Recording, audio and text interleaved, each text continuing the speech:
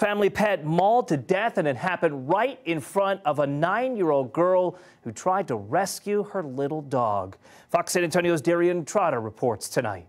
He died instantly. I mean, he wasn't breathing when I got there. Monica Signs is full of pain and anger. And then animal control says, well, we have 10 other cases, so I'll let you know when I can. And I'm like, that's wrong. Her Yorkie-Terrier mix, Chico, has been part of the family for 12 years. That was until Monday. That's when she says he was viciously attacked by 3 of her neighbor's dogs. Her 9-year-old daughter was walking Chico on a leash when a neighbor says she saw the little girl try, but she couldn't stop the attack. I just hear her go, Mom, they hurt him, Mom, I think he's dead, Mom, help. And I ran over and I picked her up and I just said, are you okay, and I held her really tight. As for Chico, the dog that is part of so many fond memories, I look at him and he's dead. He's laying on the ground, blood everywhere. But she didn't want to give up. She rushed her fur baby to a nearby animal hospital, hoping they could save him. His tongue was already coming out of his mouth. He was already stiff. I had blood all over me,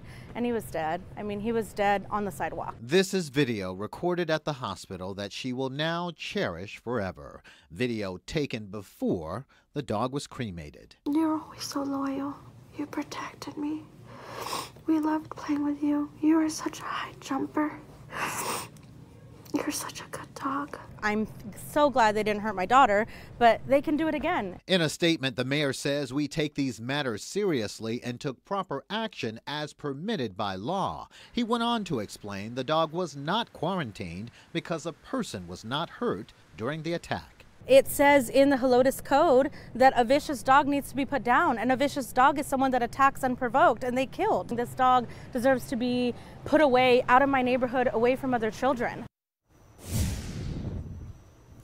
And the dog's owner was given a citation Wednesday. It will now be up to a judge to decide what happens next. Meantime, Signs plans to at least ask for partial payment for her vet bills, totaling more than $800. We're live in Helotes. Darian Trotter, Fox News at 9.